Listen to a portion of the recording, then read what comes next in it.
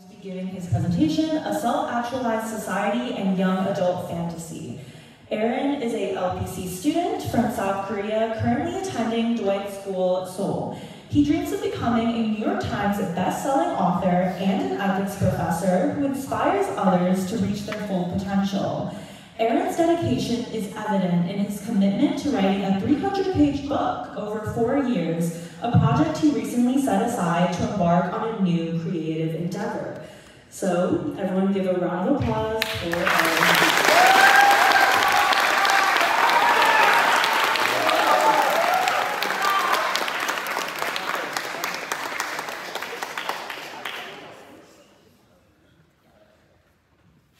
Hello everyone, yes, I'm Aaron, so I guess I'm not introducing myself. So A Self-Actualized Society and Young Adult Fantasy. Ladies and gentlemen, is there a moral way to live our lives?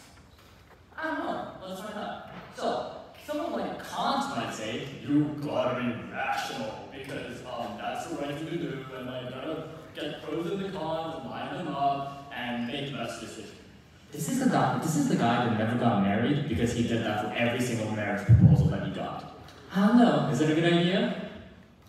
Some other guy, random Chinese guy named Lao Tzu, might think Tao is the right way, balance, you know? Maybe that's the right way to live morally. But even if we had a right way to live morally, how would we enforce that in a society? Because every time we make a rule, people tend to break them, you know? Every time we make a rule and it doesn't apply, then we wouldn't have criminals, right? So, what should we do? So, today, I'm here to propose self-actualization as the most innately moral way to live.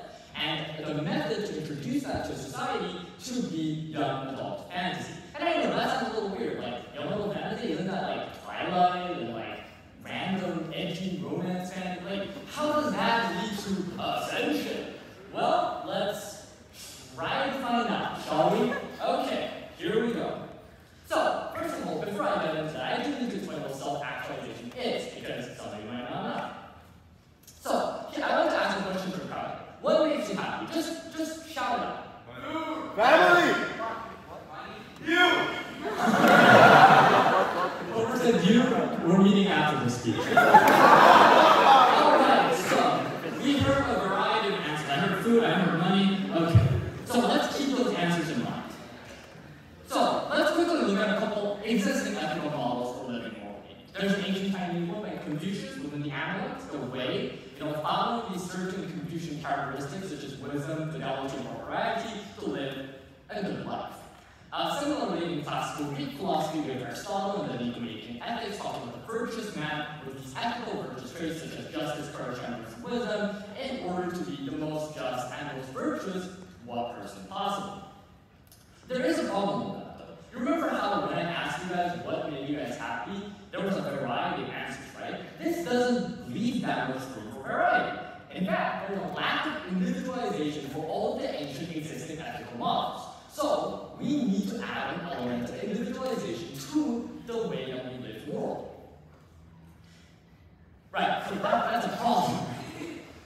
I forgot to put that there. Anyways, so the solution is to add a component of project of work. This is a thing that Susan Wolf, who's a very famous ethics professor, came up with, which is talking about kind of like the mastery of craft, perfecting the thing that you're good at and finding happiness, and being recognized for that. And there's kind of this idea of ideal self, right, which is what Confucian and Aristotle are talking about, a very good, characteristic person, someone that, wouldn't get ignored if you DM someone online, etc., right?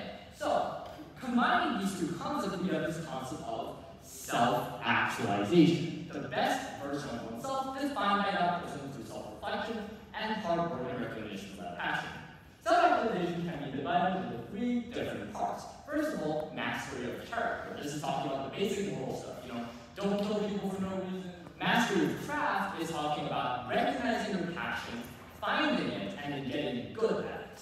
Finally, recognition of passion is the recognition that you get from society by contributing passion to it. Now, you might be asking, I get that this may make someone happy, but how is it moral, right? We're trying to find a moral way to it. It's meant to lead to ascension. I also forgot to put that there. Okay. So, why is self-actualization moral? Well, this is